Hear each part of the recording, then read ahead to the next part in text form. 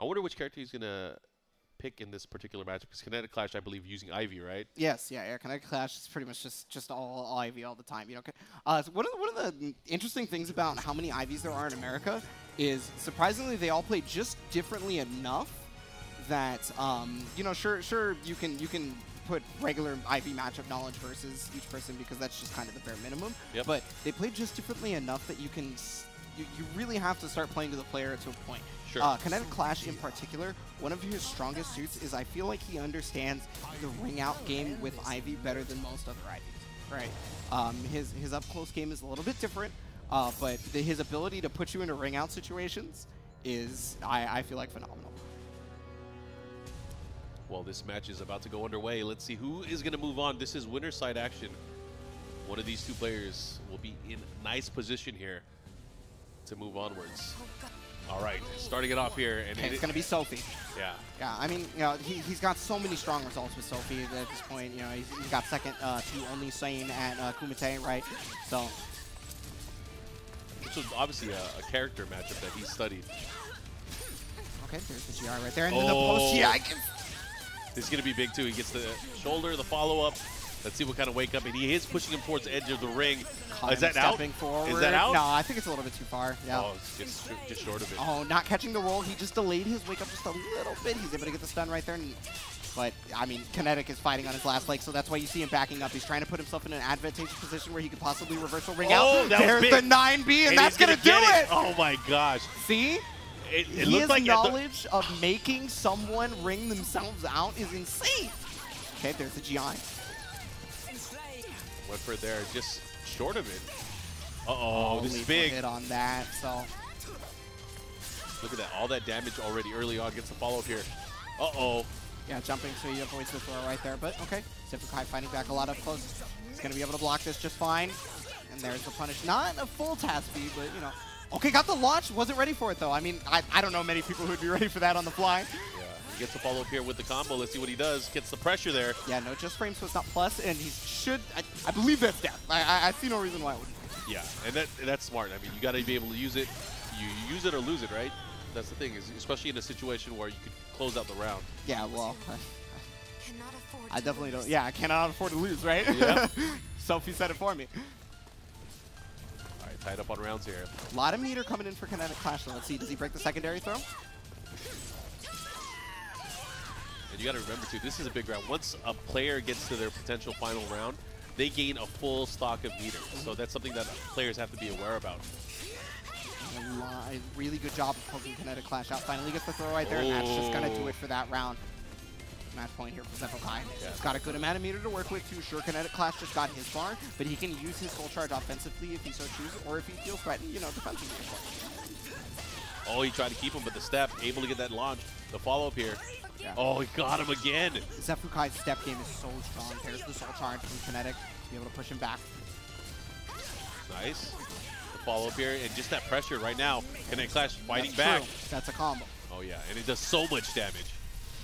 You think there'd be some scaling, but, you know. Yeah, they ran out of scaling. They ran out. There we go. Oh, nice catch. Oh, that's dead. Caught it. That delayed is dead. On the wake up by rolling. Wake up with the CE. Gonna finish it off first game, Xephukai. Yeah. Good read there, and good reactions, actually. Able to pull it out, and Xephukai up now. Kinetic Clash is going to have to rethink some of his approach there. Yeah, he was definitely catching him with a lot of steps and then, like, repoke, right? Like, Xephukai was, he would step, wait, Kinetic would then press a button, get caught out. And that was a lot of Xephukai's damage. Obviously, he hit him with a couple of 2-2-Bs and things like that, but... There's the Angel Step. Yeah, his ability to get in and then just start sidestepping to create more opportunities for himself. We've seen it time and again, at least in this matchup already. Getting key pokes, getting side throws, all kinds of stuff. Oh, this is big. This is huge. Right there. Ouch. Okay, one more. Oh, caught him rolling right there. Yeah, 1A series on the tech roll. 1A. Okay, you know, we were talking about the way that Xephukai was getting a lot of damage by stepping and then poking. Yeah. You saw that the Kinetic changed up his game plan emphatically to match that. And right back at you, Xephukai is playing a bit differently. He's way more aggressive right now. Rather than stepping and then pressing a button, yeah, he's just going forward. Mauling He's just that might be it! You said it right before we got in here, his presence of mind for the ring out game. Look at that Kinetic clash, 2 rounds straight now. He just knows. It's like he fell into the trap. He fell into it. Because, man, we were just talking about Xephukai was getting inside. He was going in. He was taking a beating. He was actually just getting mollywopped. Yeah. Show me your power. All right, now, bad position. He's going to have to be careful here. Does not want to get ring out again. Yeah, taking a lot of chip damage right there, though. Okay. No plus frames on that, but the soul charge gets come out. You know, he's at the ledge. It is a bit scary. Nice. Oh, big man. hit, though. Got him tacking. I guess he was looking for the low on. Yeah. Might have thought he was going for maybe a command grab there. Yeah. 2A plus G. I feel like that's what he, I mean, yeah, I feel like that's what he was probably scouting, but still gets the big hit there. Man, that was huge. 1-to-1, and we're already back in it. Same stage and everything. Taski's not going to be able to do the punch on that one. I don't know, man. Maybe he's a bit impatient. Do you think this is the right stage that he wants to battle at? It's already been proven that there was so many ring outs that last match. Well, I mean, you know, there would be other stages where ring outs would be entirely more prevalent, to be quite honest with you, and a lot easier for Ivy to get to. Yeah. I mean, sometimes you want to put it into the luck of the draw, right? Maybe. I don't know, but he was able to just get away from that. The reversal edge comes out, though, 50-50 time, and it's the horizontal. All right, let's see if he's going to continue that pressure, catches up with the 6 but it was just a bit off axis, but unable to continue and get shoulder checked several times. Yeah. You hate to see that kind of scramble where, you know, things just fall apart. Yeah, Christmas tree's coming out. Oh my God, caught it? Did you see the range of that? Oh, nice delay on that. Full charge on the kick.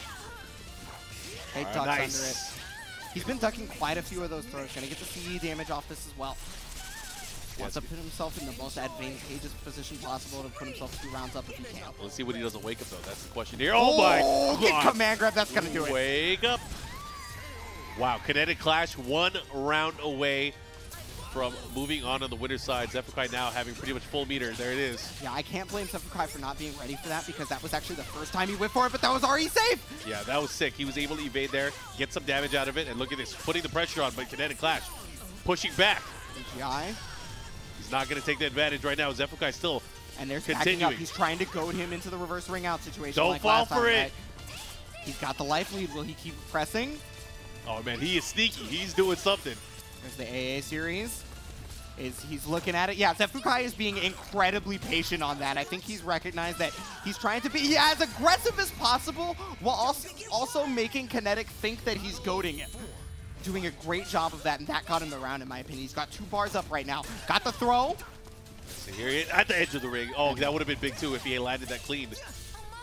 BxA is missed, but no punish on that.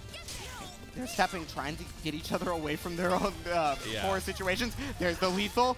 Yeah, I was going to say, it's a weird situation on that one. I'm not too sure. Yeah, unable to get anything meaty out of it, but let's see what he does here. He does have the soul charge at the ready. Oh, GI, excellent. That was clutch. Gonna get the CE here. Yeah, just wants to get the kill, push it to a final round here, and this is where it's gonna count. This is the final round. And he's gonna have the same amount of meter that Kinetic is going into it. So there was such a strong use of bar to finish it out. This is it. 1-to-1. Final game, final round. It's been back and forth between these two. This time getting a throw. Let's see if he's gonna continue that aggression that we saw in prior rounds. Any throw that hasn't been ducked by Kinetic has pretty much not been tagged, I've noticed. That's the thing. He's in the danger zone right now, so you got to be careful. You don't want to duck, or you don't want to throw out the throw errantly and then just get wrung out for that. Yeah, and I mean, that's why he's going to keep running towards the ledge on these options, right? The soul charge. Yeah. It's going to give him many things, but okay. Everybody's favorite throw. Now what's he going to do here? He has a good chance. Oh, but you can never count on Kinetic Clash. Oh, he went for the jump back again. Oh, he got it. He might be dead. He's done. There it is. And Kinetic getting it with the 9B. He's done that to him twice in the matchup, both in crucial rounds. I think it was 3 times. Yeah. But yeah, it's like we saw it happen in slow motion. Well, it was interesting, though, because Xephukai was specifically trying to make Kinetic think that that was the proper way to go, right? And so he actually avoided the first hit of it, but then walked into the second. Unfortunately, that gave the ground bounce, and that paved the way. Jeez. What a set. I mean, back and forth, you couldn't have gone any closer than that. But unfortunately for Xephukai, he's now going to go into the loser bracket where he's going to have quite the challenge ahead of him.